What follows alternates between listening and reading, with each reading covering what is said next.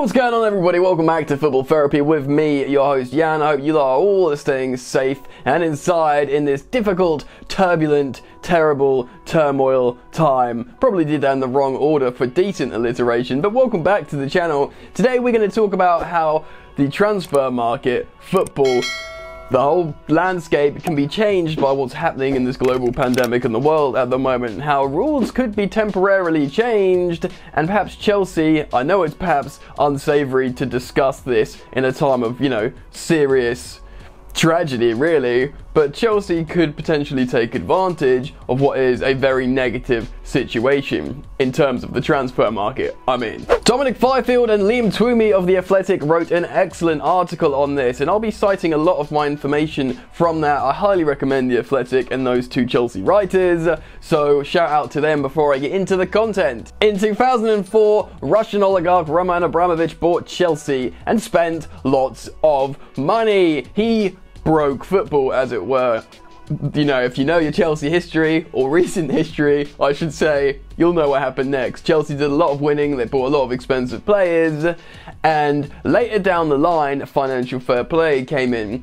But it was about 2008 where Manchester City had the Abu Dhabi takeover, and obviously they came in flexing massive financial muscle, and it was at that point Roman Abramovich knew he could not compete. Sure, he was a billionaire, but it comes to a point where you just cannot compete with a whole oil-fueled state.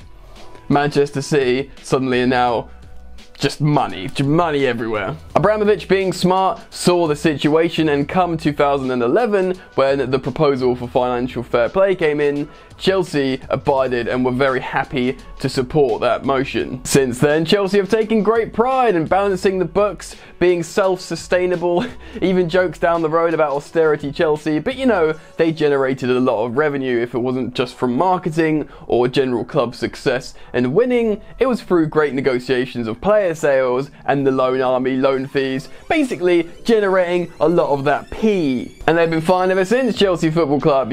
Won Champions Leagues, won league titles, Europa Leagues, FA Cups, League Cups. Everything has been fine. This article in The Athletic talks about how the transfer market landscape could be changed, if not forever, for a long time coming out the other side of this pandemic, or certainly while it's still going on, because behind the scenes there's still a lot of stuff going on, even right now. A head of recruitment of a Premier League club, who remains anonymous, informed The Athletic that there will be a lot of bargains out there, and you will not see a transfer worth 100 million or more, which is really, really interesting. Now, what quantifies a bargain in this current time? Because let's be honest, football transfer fees went mental. I'm still not sensitized or acclimatized to these high prices for average players. But the general suspicion is the market will be radically changed.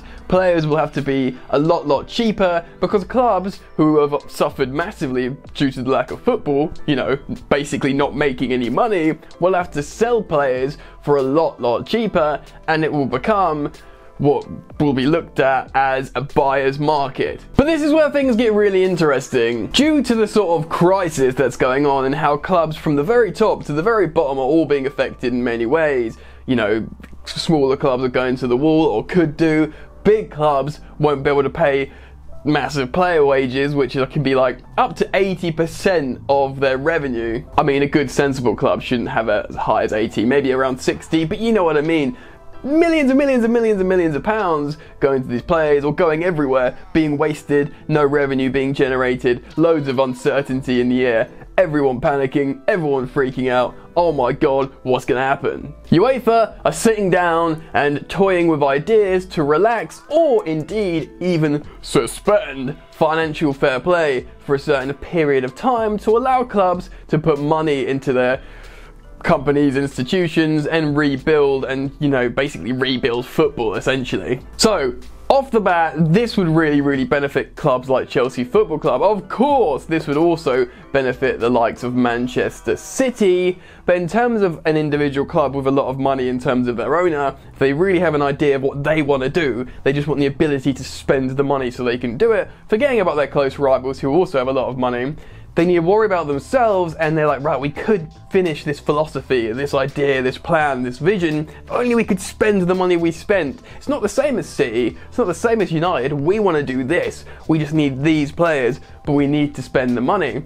If financial fair play is temporarily suspended, this gives Roman Abramovich the chance to do so. Remember, on top of that, Chelsea did have money to spend anyway, and they were planning on doing a massive rebuild. Sure, because of everything that's happened, they might have to rethink, reshuffle their ideas, their plans, because regardless to rule changes, it's going to be difficult, and it's a whole new... We're in uncharted territory here, essentially. But if you don't have to worry about FFP for a certain amount of time, remember, at this point, this is just a theoretical discussion up in the air. I'm not reporting a definite change in financial fair play. Let's get that out of the way. But if the reins are off, it makes a lot of stuff easier. Frank Lampard is still working tirelessly behind the scenes, trying to get stuff done. Remember, I've explained to you guys before, he does have a lot of power when it comes to transfers and is constantly communicating with Marina Granovskaya and the gang at Chelsea.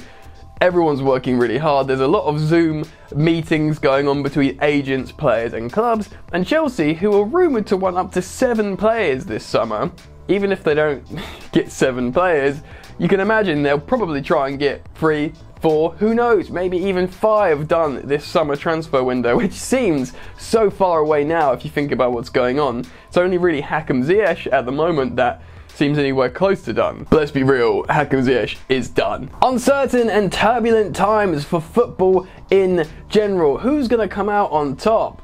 It's just absolutely mental. If Chelsea do get the chance to spend money and certain regulations are relaxed, I believe they will put a lot of money into Chelsea again. They'll see an opportunity. If you look at the likes of, say, Manchester City, who may put a lot of money in as well, but still, as things stand, they might not even be in the Champions League next season, so they might not be able to attract certain players to their clubs, etc. Chelsea are in the Champions League, they have the ability to spend, they're a very exciting new project that are on the up, they could be in a very strong position in comparison to their peers in the Premier League going into next season's campaign, if and when it eventually does start. Chelsea Football Club, Marina Granovskaya and seemingly Roman Abramovich are very, very committed to a new squad rebuild at Chelsea Football Club under new coach Frank Lampard. And I know, you know, and if you watch my videos, you'll definitely know Chelsea need a bunch of players and intend on buying a load of quality. It's been a while since they've signed a player.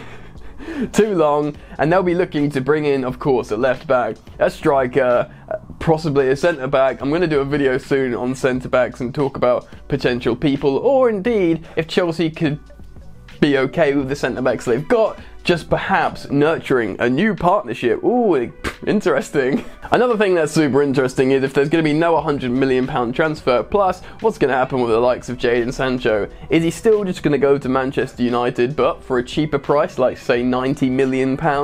Who knows?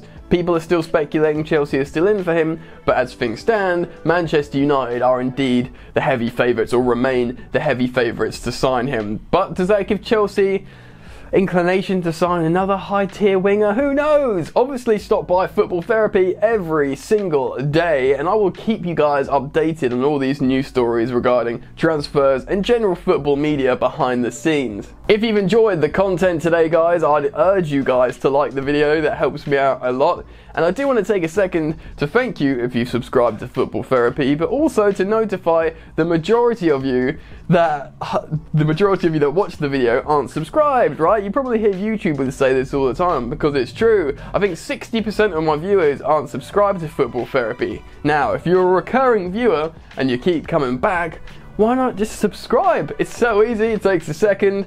You hit that bell notifications icon and you're subbed, you're locked in. Daily Chelsea Football Club content for you. Also, I want to urge you all to come follow me on the Instagram.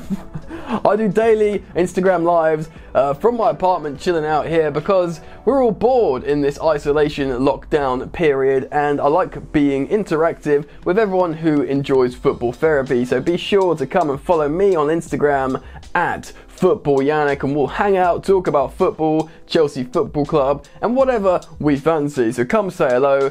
That's it, guys. I hope you've enjoyed the content. Enjoy the football that is not happening at the moment, and I will see you later. life so tough with that bad boy tuck. I'ma get it how I'm living, I'ma walk the walk. Outline my lines, I rap through thought. Body bag the verse, outlined in chalk. In my life seen trouble, hustle on the double. Silence on the trigger like my pick got a muzzle. Yo, chick like to guzzle, bad boy stay in trouble. I only love this paper, sorry I don't. I laugh me, baby.